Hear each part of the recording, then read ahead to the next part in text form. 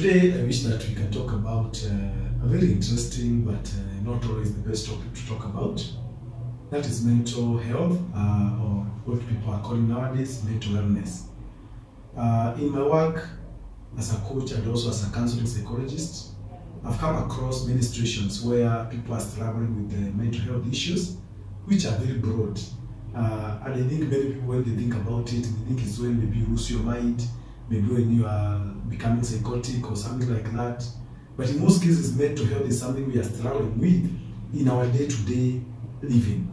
And many people are actually suffering from mental health issues. It's only that they are not even aware what exactly it is. It's like when you're having a headache, but you cannot explain where exactly it is coming from. So, and also during the COVID period, many people have got used to living with the problems, and now it is becoming normal for them to accept like that's okay. And so it is becoming worse with time. And then when people are coming to finally realize what exactly it is, if they get a chance to do so, it is at a point where getting back is also not very easy. It can either be time costing, it can be money costing, and in most cases, people take too long to recover and get back to normal. And this normal is the expected level of behavior, the expected level of perspectives, and all that. So today I wish us to look at this topic of mental health.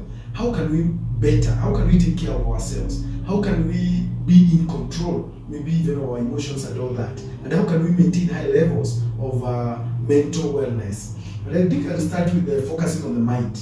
And the mind, which is in our brain, because the brain is the matter, but the mind is what that matter does, the thinking part of it. Every human being has the capacity to think. And this capacity is very monopolistic. Monopolistic, I mean, you have a monopoly. You are the only person who can think the way you want. Even if other people or other situations would influence your thinking, you are still the one in control of your thinking. The mind is very powerful because it's also the same component of the body that controls many other organs, you know, through the nerves and all that. The mind is also free. Free, like it is rarely controlled by other parts of the body. It is usually the one which controls them. The other thing with the mind, it can take different positions because it can be neutral, it can be indifferent, it can be positive, and it can be negative. And that's why the mind becomes a very volatile thing to talk about. Because it's not something you can tell people, I expect you to do this way. For the actions, it's easy to even control people's actions, even by force. But no one can force you to think in a particular way. Sometimes we hear people saying you have picked my belief system, these days you are thinking like so and so, you are just thinking inside the box. For that to get there, it means you have, over time, allowed yourself, your mind, to take a particular kind of thinking. Meaning, you didn't lose your independence, you allowed yourself to lose the independence. So because the mind has all these aspects, all these attributes, then it becomes a bit difficult to manage it at personal level. And that's why finally when you find people going through a lot of issues, they have to seek help to get a different perspective. And even when you go for psychological counseling, even when you go to, you know, maybe someone helping you to change your thinking, you realize that at some point they will tell you, this is what we are sharing, this is what I feel, but you have as a person to take action and to change your thoughts, which may be negative thoughts, intrusive thoughts, toxic thoughts, and maybe thoughts that are misleading you. Finally, it is left to you. And that is the part which is usually very difficult. And that's why most of our clients, they will come for counseling and maybe they don't get the help. Not because the counselor is incompetent, not because they were not committed, but because they are not able to jump the hurdle or go over the hurdle of changing the mind, the mindset, you know, and the thoughts. So very quickly I'll take you through some of the things that I feel you can do or you can apply and then try to improve your mental health, your mental wellness, for better living and also for better coexistence with other people. Direct to the point number one, practice self-care. Self-care is what brings self-love. And self-love is what makes you accept yourself, be in love with yourself, and also treat yourself with respect, with dignity, and also you know the boundaries that you need to have. But when there is no self-care, then in most cases you tend not to be kind to yourself. Sometimes you are very hard on yourself. You are not forgiving yourself. You are not giving yourself the space to rest, to relax, to understand issues, and maybe to know what can you do and what you cannot do. So you are living in a very black kind of environment. You know, you are not clear. The vision is not clear because there is no understanding of yourself. And that's why even the Bible says, love your neighbor as you love yourself. So this language of love starts with yourself. How much do you practice self-love? And self-love is not selfishness. There's a big difference between the two. Again, they're almost opposites. It's only that we need to be clear. Self-love is a positive reflection and a positive action towards yourself as a person. Number 2, encourage positive thoughts. We have already said the mind can take the various components. The mind can take the various directions. It can be negative, it can be neutral, it can be indifferent, and it can be positive. The question is, which side of it are you going to take this mind? And mostly dominantly, where will you be having your mind? Because of course, once in a while, you think negative about an aspect. Once in a while, you'll be too positive. Once in a while, you might become indifferent. Other times, you may be neutral. You don't know where you belong. But now, in most of the cases, where do you rely? And that's why I would really challenge you to be a positive thinker. A positive thinker is not too much of positive thinking. As talking about being realistic, to be realistic doesn't mean it's a balance between negative or positive thoughts. It means, yes, you are positive, but at the same time, put that in the context of the people you are living with, the things you are living with, and also where you are in life. That's what brings the realistic aspect of it. But it's not a balance between negative and positive that gives us the realistic thinking. So I would challenge you, practice, normalize to be a positive thinker. Number 3 is streamline your expectations. Someone said that high expectations sometimes can make frustrated men, and maybe women for that matter. What does this mean? It means that we must be in a position to manage our expectations. We should not have too much expectations on ourselves. We should not have very little expectation on ourselves. And maybe we should not fail to have expectations on ourselves. So we need just to have a balance. And for you to do this, you go back to point number 1, self-love, where you come to also understand yourself, self-awareness. What is my ability? What is my capacity? What is this that I can do today? But what is this that I can do tomorrow? And what is this that I could only do yesterday and I never got a chance to do it? That will help you even to manage what you are seeing from the environment. In this era of social media, you can imagine how many people are doing things because others are doing. So in this case, you realize that many people are going for likes. Many people are going for a lifestyle which they are seeing on the social media. But you do not know the basis. You do not know the source, maybe of the money, or you don't even know how these people come to get there. So you may do the same things, but you end up failing. We need to manage our expectations, either in our careers, in our relationship, in our marriages, in our schooling life, and in all the kind of life that we are living. We must, and we ought, and we should have expectations that are manageable. The other thing is about developing resilience. You know, develop resilience, but in a very intentional manner. What is resilience? Here we are talking about emotional resilience, and we are talking about mental resilience. You know, when you take care of your mind, the mental part of it, it's very easy to take care of the emotions.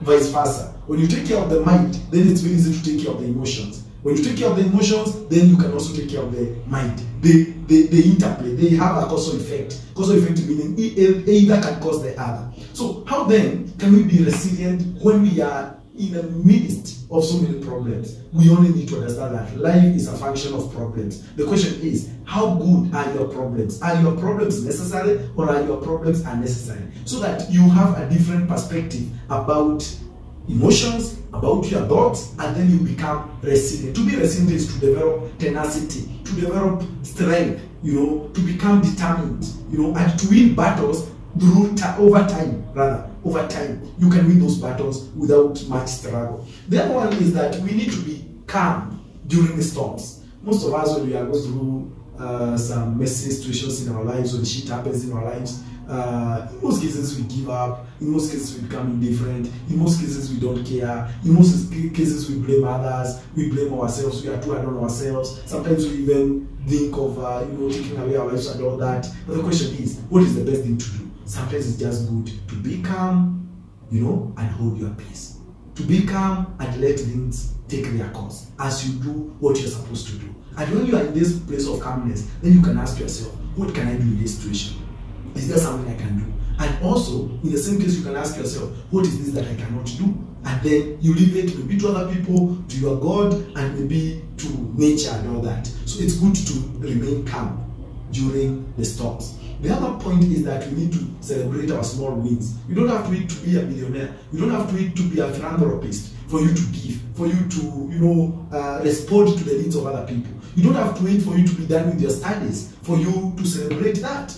During graduation, when you have done your master's, your PhD, or maybe your first degree, but you can celebrate the small wins, the internal exams, the end of semester exams, they have come, you have to manage to do them well. Maybe you don't have to wait for you to own your own house. When you move houses, you don't have to wait for you to maybe get into the best relationship. Maybe whichever relationship you are in, what are the peaks that you can have? What are the benefits you have picked? What is the growth you have experienced? Sometimes you don't have to get the best talent that is taking you all over the world. Maybe if you learn how to do the piano, if you learn how to sing, if you learn how to do maybe some exercise here and there, maybe to draw a few things, you can celebrate the small wins. And this can even go to our parents. You don't have to do it for your children to be very successful for you to celebrate them. You can celebrate them through the small wins. But there's more of a personal initiative. Celebrate yourself when you take the small wins. You are doing your book, you have done the first chapter. Celebrate that win. You do the second the same. When you finish the first book, celebrate that win. Then finally, you'll be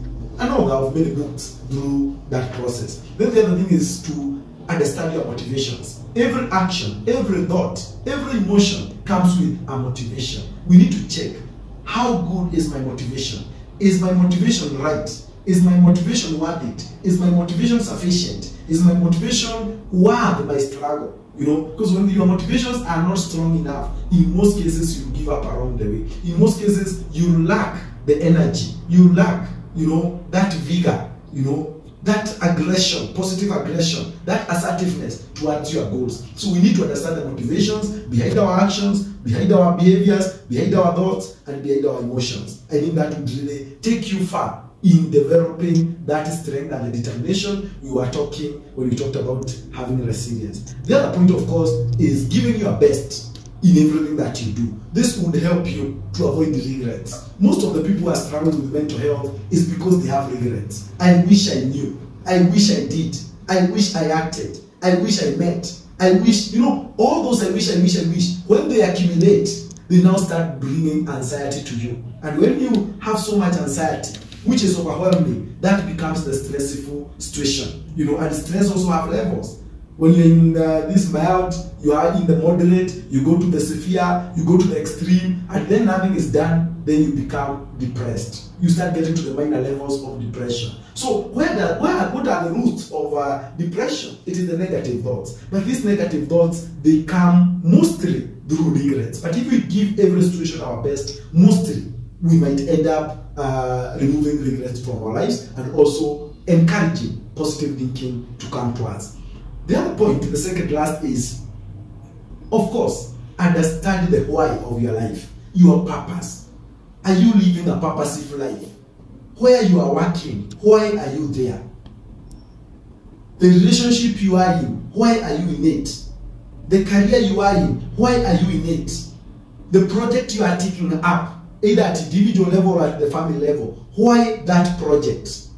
The people you call your friends, why are they your friends? The investment you are making, the savings you are making, why? The school your children are going to, the lifestyle you are living, the talents you are trying to gather and develop, why? Those ones. When we understand this why, then our journey becomes a bit easier. Because in life there is so much pain. And this pain, we can only endure it. But it becomes easy to endure when we understand, when we have the clarity of this why. So the question is, do you have a big reason why you do things? Is your why big enough? Is your why convincing enough? So that, my dear friend, you have a way of dealing with issues. Even when it is very difficult, even when it is frustrating, even when there is a lot of boredom, even when there is a lot of disappointment, you still remain strong because you understand the why behind your life. And the last point, of course, is when you do all these things, maybe things may not improve, and you still remain in a point of need, then I would challenge you to seek professional help. Where do you seek this professional help? when you feel this is the best time to do that. And that best time, you may not wait. You may not have to wait when you are overwhelmed, when you have lost control of your life, when you have lost, the energy even to go for it. Try to seek help consistently. How I wish we would take either counseling or coaching or mentorship or role modeling. I wish we would take it as a lifestyle.